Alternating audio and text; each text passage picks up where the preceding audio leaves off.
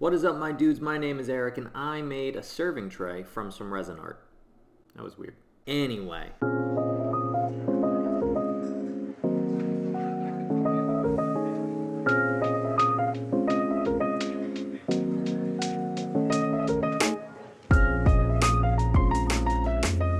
What is up, friends? Thank you for joining me for yet another build. I appreciate your time as always. This time around, we're going to make a serving tray or a sushi tray from some resin art that I made. So my friends over at Moss Epoxies were kind enough to invite me out to Minnesota for a maker meetup this summer. And essentially what we did was we had a chance to go play. Oh, there we go. You two are... Let's get it on.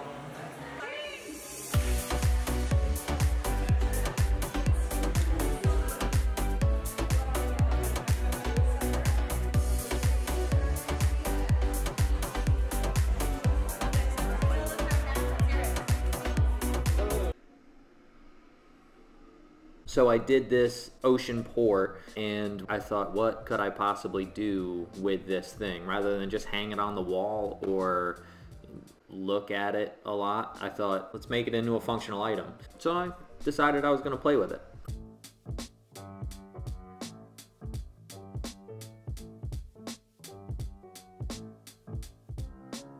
So the first step when you're dealing with pouring multiple layers of epoxy is to make sure that you abrade the surface. Otherwise, bad things can happen. Now, the second thing to point out is make sure that you mix the epoxy properly. I decided that I was going to be in a rush for absolutely seemingly no reason and didn't really fold in all of part A and part B into itself, and consequently, it didn't cure properly. I got kind of a sticky mix, which is no bueno, and that's entirely on me. They give you, I'm going to let you in on a little secret, they give you directions for a reason.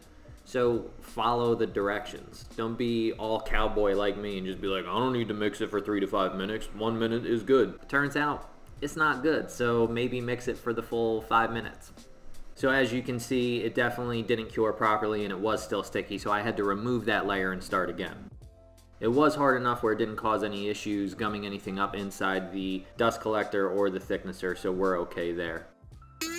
Being that this was from a big box craft store, it had all of these pieces of hardware and all these staples in there. So I had to make sure that I removed that. And of course, unfortunately, turned the safety off on the table saw in order to ensure that I didn't accidentally set it off. And I'm glad I did because I hit a few of those actually.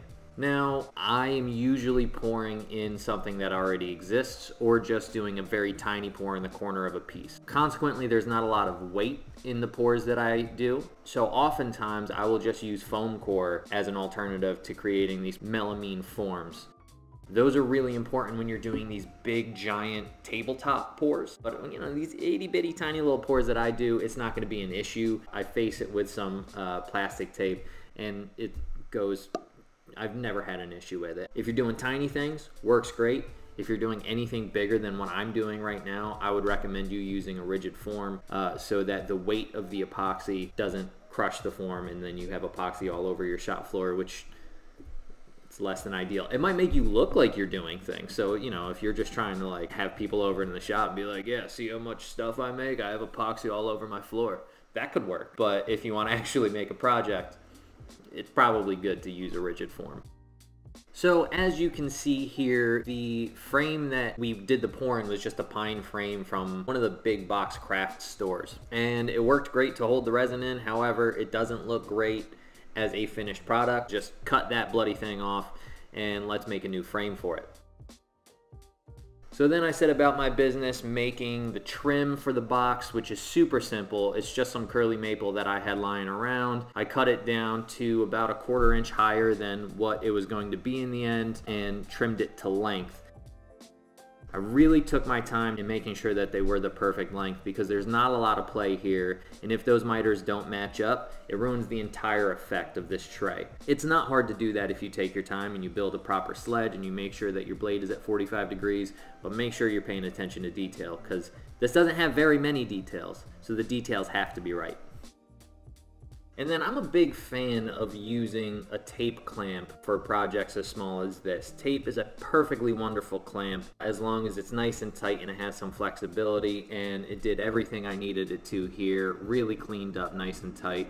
Cut that tape so I could fold it back and continue to work while it was drying, but that's it. So once it's dry, I took it to the workbench and I cleaned up the bottom first because there's of course going to be a little bit of overhang. So I took it with a card scraper and a hand plane, just cleaned it up, sanded it back, made sure that everything was nice and flush and pretty. And then it's time for the final coat of epoxy. So this one is so thin that I actually brushed it on to make sure that I could keep it as thin as possible. Took my time, tried not to get it on the actual trim itself, and playing a little air piano. You know, some folks play air guitar. I like to play air piano. What can I say?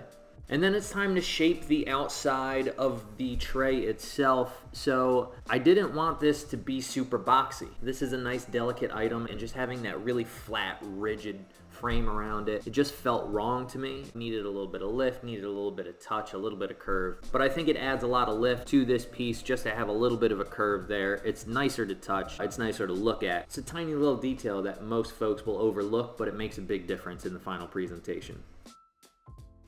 Then I started milling up some stock to make the feet. I wanted to give it just a little bit of lift, and the only way that I could do that is to create essentially a spacer between the bottom of the tray and the ground. And so I milled these very, very thin. I think it was less than 1/8, and just doubled them up with some double stick tape. Cut them out on the scroll saw or the bandsaw or by hand if you don't have any of that, and took it over to the belt sander to shape it.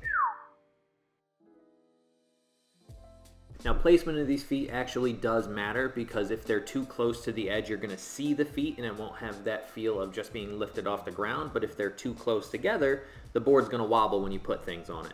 So I tried a couple of different orientations and essentially got them as close to the edge as I could without you being able to see them when you're looking at it.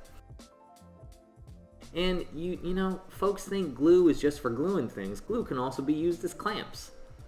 So make sure you keep a nice heavy bottle of glue or a weight around in case you just need to stack some things on top of it. Pro tip. Now, so it is a serving tray. In my mind, it's kind of a sushi tray, and so I wanted to make a pair of chopsticks to go with it, just because I thought that that would kind of up the value a little bit, up the presentation. It would be more intriguing as a set than it would be as a piece on its own. So I decided I was going to make some chopsticks. What I did was I started by making a jig, which is essentially just a tapering jig. So I took a piece of poplar, milled it flat, and then cut it on the bandsaw to taper it from one side to the other. Now, an issue I ran into with just putting that single spacer, because that piece of poplar is as thin as it is the thicknesser was putting pressure in the middle and actually flexing that piece of poplar. So when it's doing this and taking a shaving flat across, when it actually flattens out, you end up with this hump right here, and that's what you can see right here on the screen.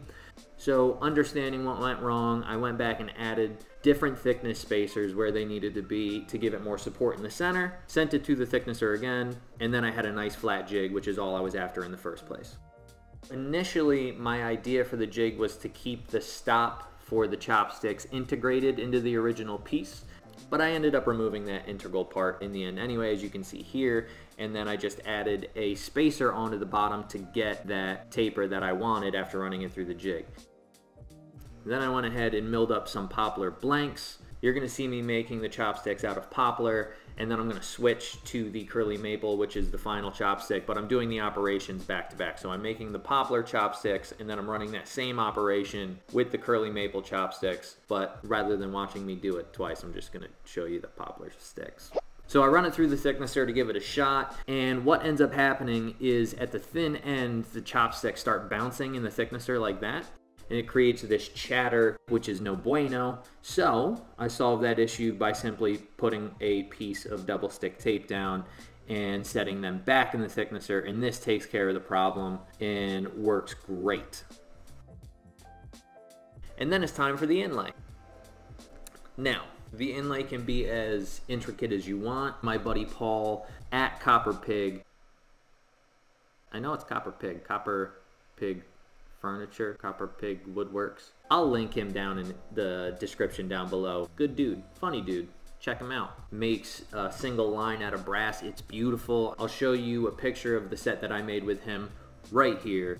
So I decided to put a little dot just to give it a little contrast, but in order to do that and get that dot the right size, I had to make a dowel. And a nice trick that I use fairly regularly is to chuck a piece up in the drill press and then actually use the dowel plate to run it up the piece of wood to create a dowel. It's a little bit brutal with something this small. It can break, so just be careful, but it works like aces. And then I just use a little dab of super glue, put the dowel in, cut it flush, and clean it up, and it's good to go. Now, I use a block plane here to clean this up. If you don't have a block plane, you can use sandpaper, you can use a chisel, you can use a myriad of different techniques to clean it up flush. And in fact, you see me right here using a different technique just to show you that you can use a chisel to flush those pieces up. And then I use that same stop and chisel to taper the ends to give it a little bit of visual interest so that it doesn't just come up to a square end. And after a sanding to clean up the faces and clean up the corners, it's time to throw a coat of finish on. And boy howdy, man, this thing started to pop when I got a coat of finish on. The curly maple looks great with the ocean pour. The chopsticks look fantastic sitting on that sushi board. I really, really like the way that this came out. One last thing I do want to address. I know that epoxy is not FDA approved for food safety. So, in order to make this food safe, what I did and what I didn't actually film is me doing a final coat of shellac just on top of the epoxy to give a nice barrier between the plastic and what the food comes in contact with. That all being said, thank you again for joining me for another video. Please make sure you like, subscribe, and hit that bell. It helps me out as I'm trying to grow this channel and hopefully allows me to continue to bring you guys interesting content. Let me know what you think of the video in the comments down below, and make sure you check out the links below for some of the items that I used in this build if you are interested in doing the same. I appreciate you coming by and spending some time with me as always, and friends, I will see you in the next video. Lord willing and the creek don't rise. Peace.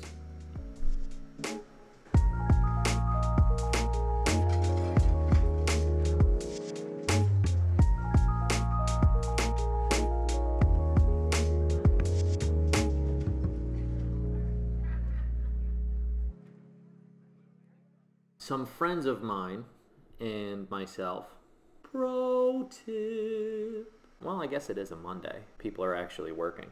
Who works anymore? Come on, man, it's 2019. 30 minutes.